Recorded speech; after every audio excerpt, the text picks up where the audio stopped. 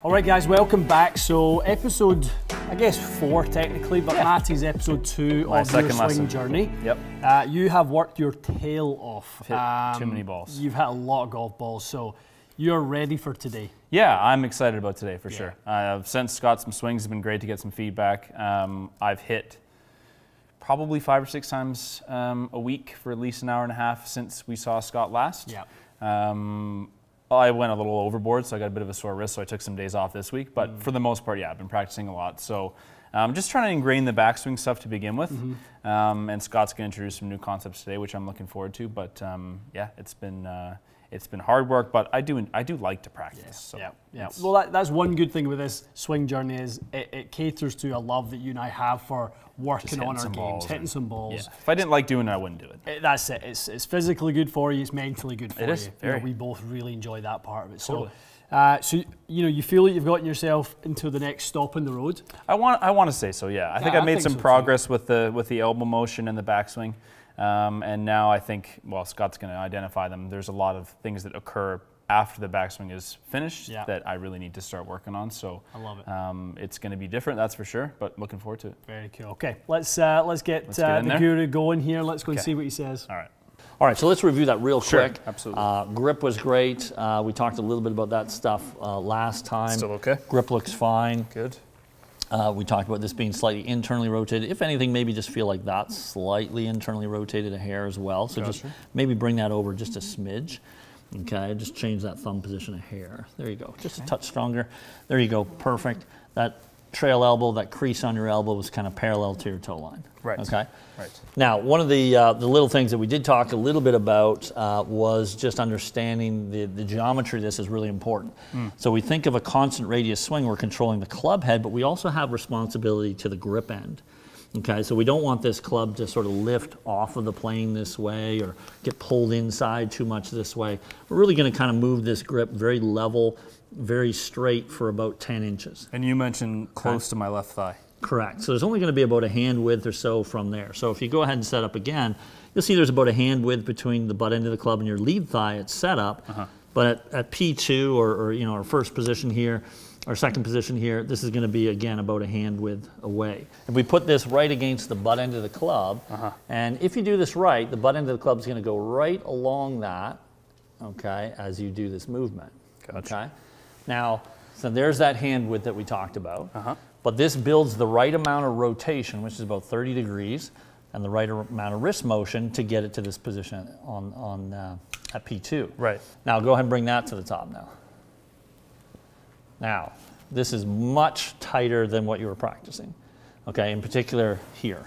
He feels it, yeah. Okay, so this is what's going to contain those arms. This is going to get rid of some of the looseness that was happening at the top of the swing is no longer there. When we bring this thing down, we want you to feel 2 things. We're going to change the footwork a little bit, okay, and we're also going to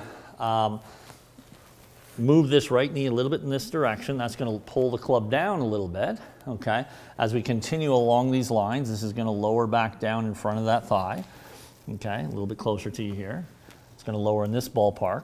But coming into the shot, we wanted to feel like the inside of your left elbow never turns toward the target. It's always going to stay out toward the quad or toward the golf ball. And if we do that, our hips have to release forward and slide slightly and get into impact here.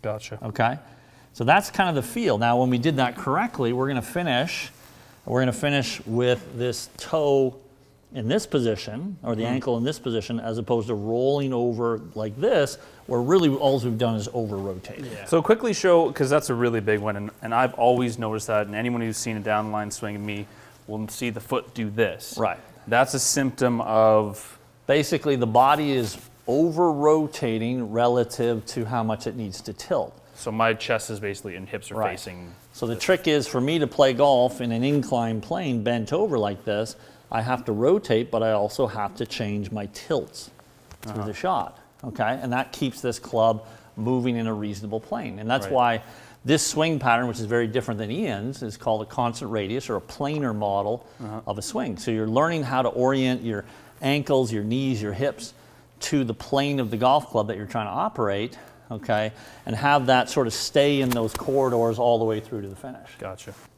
We're going to slide that off the end. Awesome. Up to the top. Okay, now we're going to keep that left elbow toward the quad all the way into impact. We're going to push those hips under. Okay, so you need actually a little bit more slide, a little bit less rotation. A bit more that way. About there. Okay, now go to the finish. Correct. So you're going to feel like, it's funny because you're going to feel like everything is over here at me. Yeah. Kind of does, yeah. Right? Kinda It feels does. like you're under-rotated, right? But just relative to where But it is. relative to where you were, which is way over here toward the TV and the net over here, right? We've brought you actually back to where you should finish. Interesting. Okay? But to you, it's going to feel kind of more Tommy Fleetwood in this ballpark as opposed to Michelle Wee in this ballpark. Yeah, yeah, yeah. Okay? Okay. Hold that. Fancy boy. Okay. So pretty good. So a couple checkpoints. Side of the big toe. See how it's on the corner of your toenail. Yep. Okay. I should be able to put a piece of paper between your thighs. So squeeze that. This should be closer. Right. Good. Now that's your balance. That's your tripod. That's your sort of, you could sit there for an hour. Yeah, it feels comfortable. Right. So when those knees are apart, that's a player that's over-rotating level to the ground. Good. Yep. Good. One more time. See, a lot of this is just at setup. This arm likes to hang too straight. Okay. Lower this down slightly, and then see how that softens it up. With you. Okay. So there actually needs, in your case, needs to be a tiny bit more tilt, just a little bit there, to soften this. So when this shoulder's too high, you see how it wants to go straight and internally rotate. Right, so I need to Right. And that's all done by the shoulder. Right. Good. Yep. Beauty.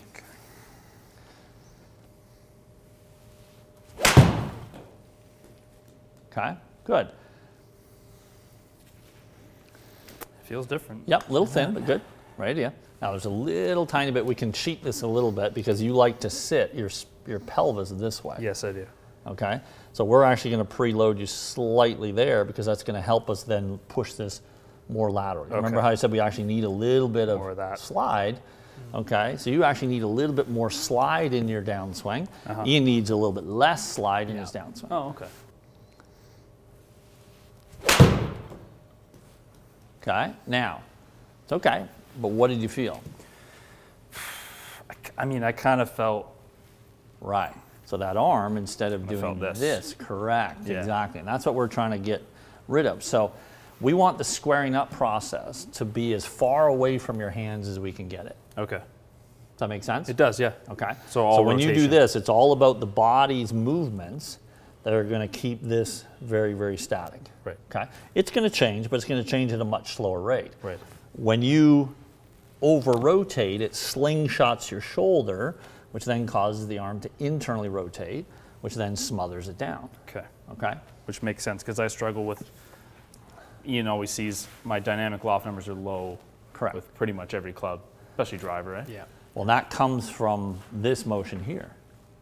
So as soon as we do that motion, So it goes that's from shutting it external. down. Right. So the more external, you see more dynamic loft and a shallower angle of attack. The more internal it kicks, you'll see less dynamic loft and generally a little bit steeper swing direction. Okay. That felt closer. Yeah, that was closer. Yep. Okay. It's still, I felt still a bit of this, Yep. but less. Yep. And you had mentioned to me that part of my swing issue was hanging back a bit.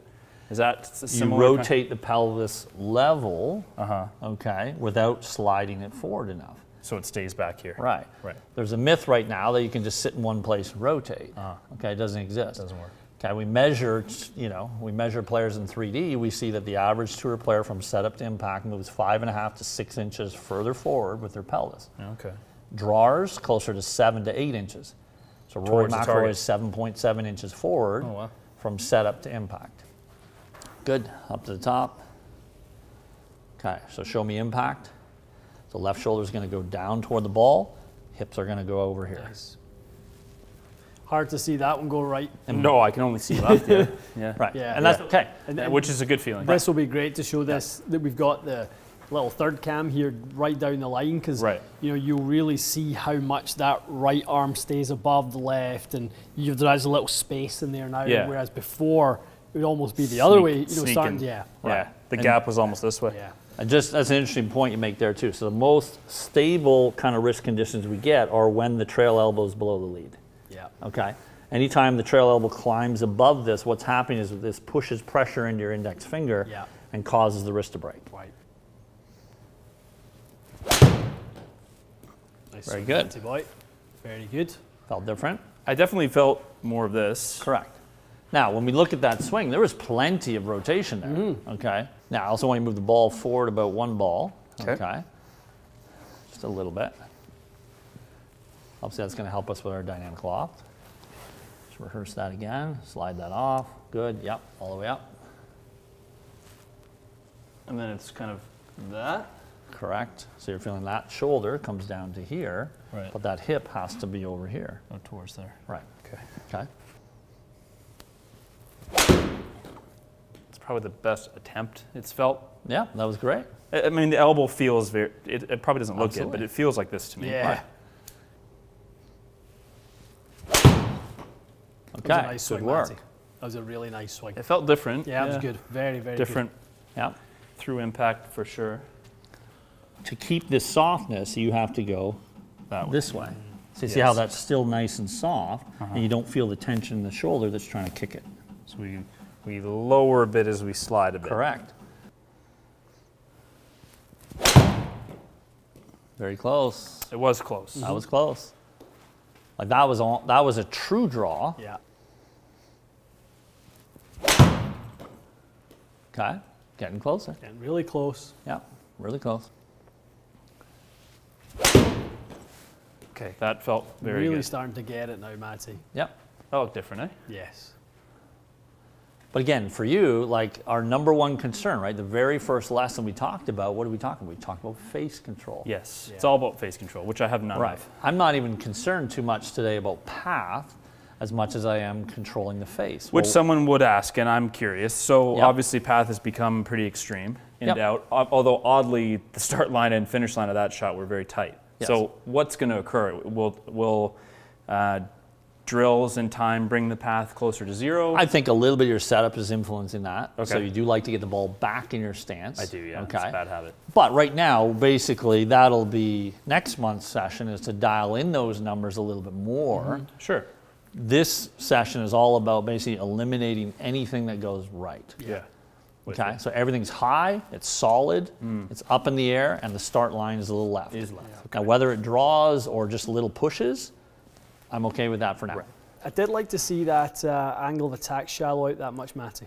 Yeah, so that's a really good point. That was really good because 'Cause- your tilt, your tilt was much more in line. I mean, we've talked about how much 7 and 8 degrees down was killing I've been your hitting. wrist. Oh, my wrist has been killing me from hitting 8-9 degrees down on it. And now I guess I get why, right? Yeah, from Absolutely. from that way, Absolutely. It's a good. That's yeah. So 4 is feeling easy through the turf. Like it feels like there's no pressure on my Yeah. joint.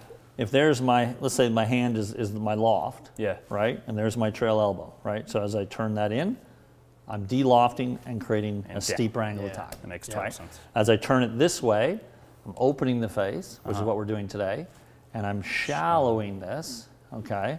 And that to keep it in that orientation, that's why you have to release your hips forward. So as you release your hips forward, you're creating more loft and a shallower angle of attack. Yeah. It's probably why like I'm not getting wrist pain from this session right now. Normally, if I hit a bunch of 7 irons, I'm getting a little sore. Ah, now Different. we're clicking. Yeah, that was nice. Definitely different. Okay.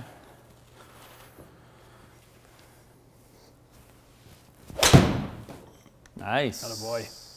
Now we're talking. That's cool. Feels really different. Ooh. Ooh, almost. That would have been a good. That would have been. We would have drop just the cut mic. over. Drop the mic and go. Yeah.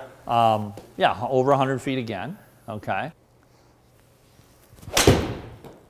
Lovely. Really Now you're getting it. So different. Yeah. Look at the Now, height you of notice that. how different the So finish high, looks, isn't Ian? it? Yeah. I mean, I can't hit a ball that high unless Scoop it's it. like scoopy or something. Right. Like that looks also so easy as well. Like it Does looks it? very low effort. Does not look like 94 is going into it. I'm a little surprised to see 94 club head speed. Yeah. Yeah. Ah. I know that went a little left, but that No, no, actually that was nice, way Matty. better. Yeah. actually felt like a pretty that good was way swing. better. Yeah.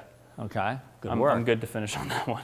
Very cool. Awesome Very work. different, yeah. Just to Very watch your, different. especially your leg action, to watch your kind of almost your left knee works so closely to the back of your right leg. Looks different. Yeah, rather than creating that space as you straighten the right and push out the left. Good work, boys. Good lesson. Thanks, Scott. Awesome. Well done. Very good.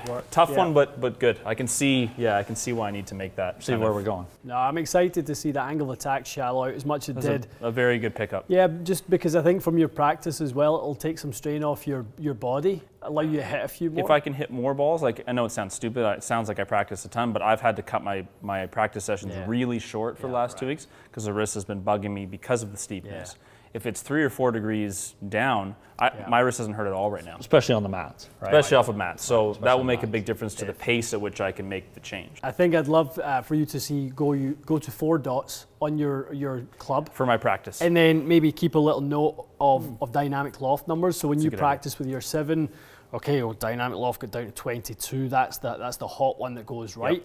26 is the nice launch, out to the left and lands very, very soft. So, within that window, you're trending more towards 26 than 22. I think that'd be a nice little metric. The way I've got dynamic loft, we measure a lot of mine by that. I think dynamic loft is your one. That's a good point. Live. I will definitely keep an eye on that. Yeah. Great stuff. Well, big thanks to Scott. Yeah, thank you, Scott. We're very, very lucky to have you on this journey with us, here monthly, and obviously we do checkups in between, which is awesome. No, great work today, guys, for sure. Yeah, well done. Looking forward to practicing that. Definitely. Guys, we will do our 2-week update in 100%. when we get back from Arizona, so we're away next week, and then the following week we'll report back how it was when we get on the grass, when we get a bit of sun on us in Scottsdale. That'd be nice. Lovely. Yep. Good stuff. Okay, so guys, stay tuned on our Instagram as well for this the journey. Matt_Bloys. Correct. Scott Cowx certified. And Ian Fraser Golf. So follow all 3 accounts. We'll be posting regularly for the next month until we meet again. 100%. Good stuff, boys. Excellent. Okay, guys, thanks so much for watching. We'll see you again soon.